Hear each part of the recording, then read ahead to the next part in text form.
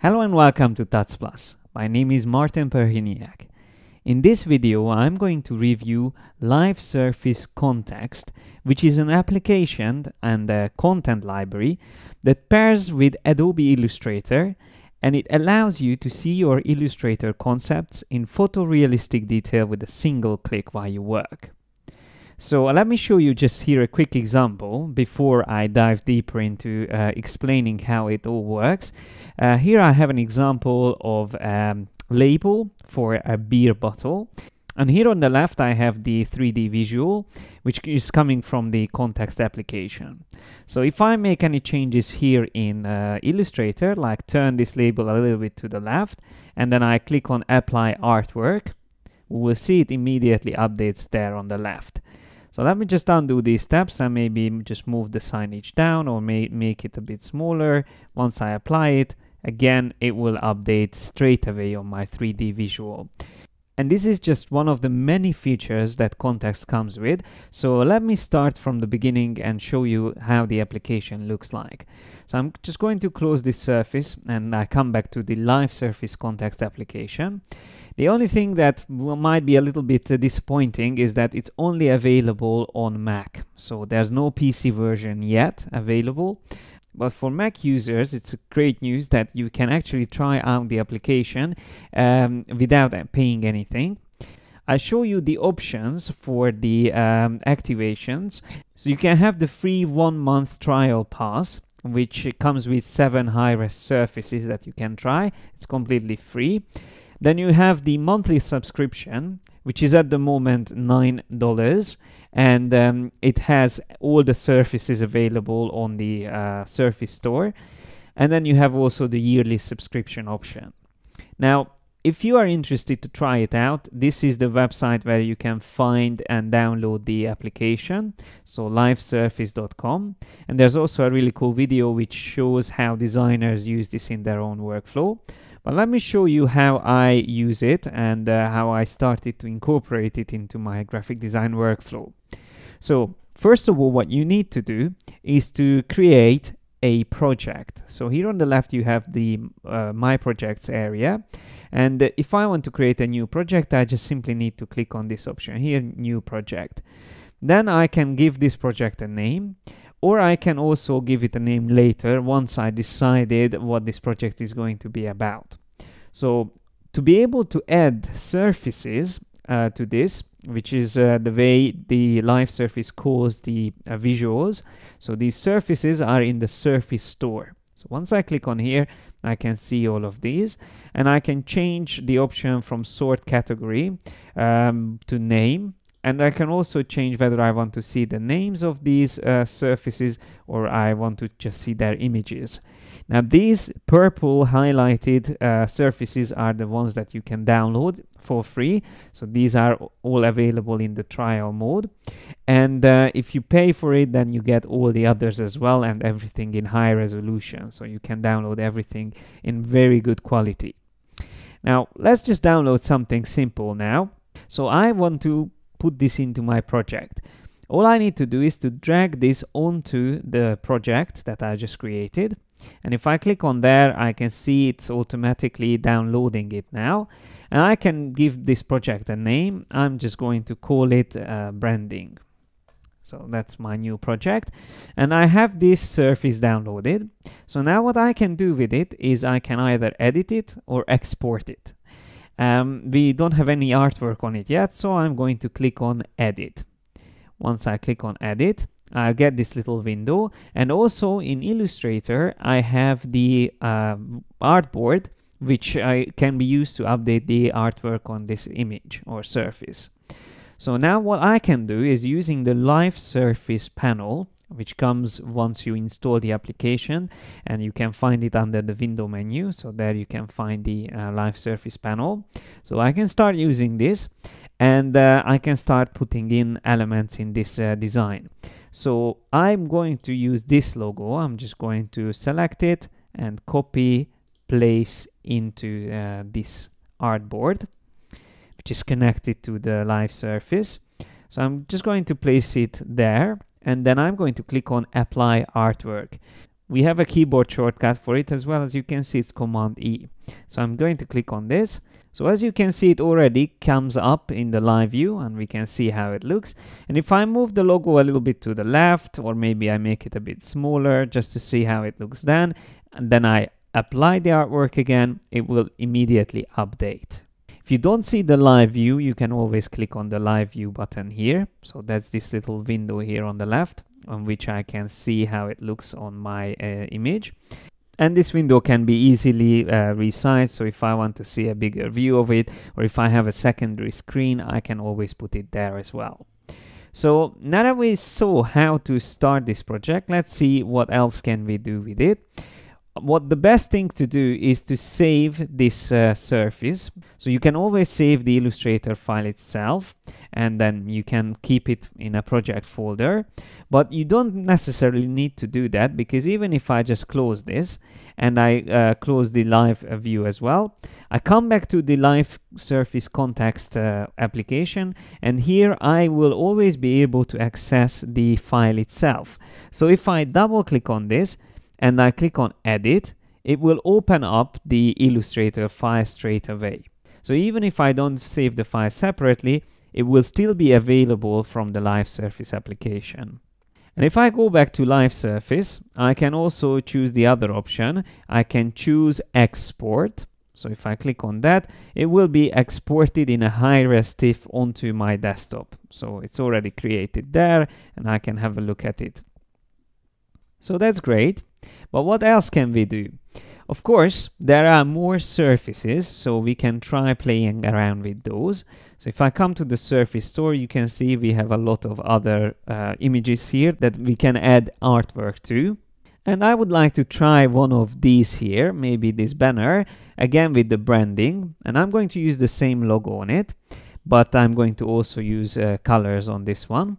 So I'm just going to wait until it downloads from the Surface Store. And then I'm just going to click on Edit. And it's going to create a new document, which will show up in Illustrator. So we already have the place for the artwork here. And I'm just going to place the same logo in once again. But now I'm going to also use colors in the background. So I'm going to fill in this part here. Just going to quickly make a rectangle. And I'm going to fill this in with blue. Let's just select the blue color. And I'm going to move this back to the background. So arrange, send to back. And there's my artwork. Let me make this a little bit bigger. Position it somewhere here in the middle. And then apply it to the live surface. So we can see it's already there. And then we can quickly duplicate this and just create different versions of it. 3 different colors, which we can present already to our customer, our client, and they can decide which one is the best color to use. So we will select 2 different colors, apply to artwork, and it's already there. Of course, we can also change the colors of our artwork, like using the recolor artwork option, in which I have to just click on this arrow and then change the color here. So I just need to make sure I have all the colors set to 0 and K to 0 as well. And then I click on OK. So it's already updated that graphic. Once again, all I need to do is apply the artwork, and it will show up once again in my surface on the left. Once again, let's just go back to LiveSurface. I'm just going to close this. So we have already 2 surfaces in this project. I'm just going to use another one, book cover. So let me just find a book cover. And another way to quickly find things is to search by categories. So we have outdoor, packaging, people, print, stationery. So if I click on print, that will make it easier to find the book covers. And I would like to use this one here. So I'm just going to drag and drop it into branding again. And I just go there and I wait till it downloads. And then I'm going to edit it in Illustrator. And once again, it creates a new document. And once it's created, I can place in the logo. So let's just see which part is the one that we have to work with. I just zoom a little bit closer. And here it says that's the cover and spine. And this is the back cover and the back flap. So that's something we don't need at this moment. I'm just going to use the main cover. So there's our logo, and I'm just going to apply it to the artwork so we can have a look at it. Okay, that looks good. But what I would like to do is to show you how it nicely wraps around this visual when I have it near the spine or overlapping the spine as well. So if I apply it, you can see how nicely it follows the shape of the book. Now, what I would like to also show you is another really cool feature called Live Inks. So if I would like to have this logo embossed, for example, I can use the Live Inks option. Again, from the context link panel, I can choose from these options, and I can find the blind emboss, which I can just simply select from here, and it will be added immediately to the swatches panel. So while I have this image selected or this logo selected, I can click on the swatch and then apply to artwork, and let's see how it updates. Now if we zoom closer, you will be able to see it has that nice emboss effect already. And there's more options. Once you created an artwork like this, you can also use the adjust options. So here in live view, we have the adjust option. And then on the top, we can see we have a couple of options. First of all, we can change the color of the book. So that's already a really neat feature. We can just customize the color to any detail that we would like to have. I'm just going to use this nice orange color. And then there's the live ink that we added, the blind emboss, which we can change its attributes. So there's a couple of attributes like ink lighting and then the bump. So we can, for example, increase the strength of the bump, and then it will re-render it. But what if I change my mind and I don't want to use the emboss option? I can always use other live inks as well. So let me just make this window a little bit smaller for now. And I'm just going to move it on the side, so we will be able to see it still. But here in the artwork itself, I'm going to select this, choose Add Live Inks, and I'm going to use the Chrome foil. So I'm going to click on that. Once again, that's added to my swatches. Then all I need to do is just click on it to apply it to my artwork. And now I can apply the artwork and see it in live view. And as you can see, it already has that nice metallic effect. So if I just zoom out a bit and move it around here in my artwork as well. So let me just move it to the left. Again, wrap around the spine area. Then once again, we can see how it looks once it's rendered. But to review these live inks, I would like to show you another really cool feature, and that's called the plus surfaces. So if I go back to Surface Store, I can show you that we have the plus surfaces. So there's this box and the book as well. And I'm going to use this box. So I just drag and drop it into branding. Once again, I will have to wait for it to download. But because I already used it in another project, I will be able to use it straight away. So in case of this plus surface, I will have even more options how to work with the artwork. So I can again place the artwork in, and I can again add the live inks. So I'm going to use, in this case, another one. I'm going to use the gold foil. So I add that, and then I apply it to my artwork, and then see how it looks on my product, on my visual. And what I can do with these is that once I click on adjust, because it is plus surface, I can even rotate this object around. So by clicking on object rotation, I can click on the product and rotate it around. And now you can see that nice gold effect.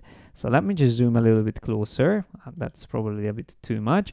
So I can rotate it around. By right clicking on it, I can drag the object up and down, and by just clicking on it, I can rotate it. But what's even cooler than that is that we can even change the size of this box. So if we want to make it a bit more taller, for example, I can click on the size and I can increase the height to, let's say, 15 inches, and then I click on OK, and it will be re-rendered. So in these cases, it's better to close the Illustrator artboard, because then it will stretch the artwork itself. So it's always better to close that first and only then change the attributes here in Live View. And that's all I wanted to show you about LiveSurface Context. I think it's a really cool application, a great way to quickly turn your artwork into visuals and impress your clients. If you want to try it out, the link is below. So good luck with it, and thanks a lot for your attention.